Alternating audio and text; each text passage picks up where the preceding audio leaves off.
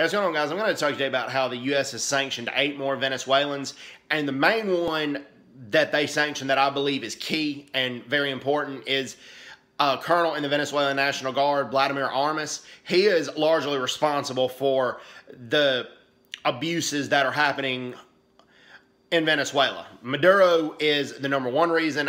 I would say Vladimir Armas is the #2 reason.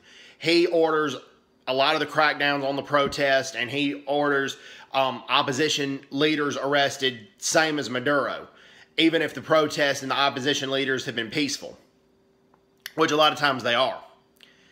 And also,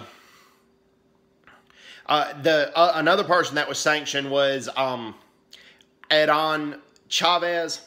He is the brother of the late Hugo Chavez, and in his hometown of Barinas, he is the governor of that specific region, and he has been governor of that area for more than a decade. He was a former cultural minister and also former physicist, but now he's a governor, and he's largely responsible, and also he's largely responsible for a lot of the tyranny in Venezuela as well, because he is high up in the new Constitutional Assembly government. He's given new responsibilities since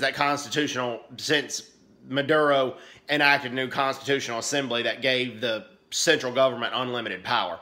So God bless Venezuela. Pray for Venezuela and pray that it gets better. So anyways, hope everyone's doing well. Take care. God bless them. Bye-bye. Bye-bye.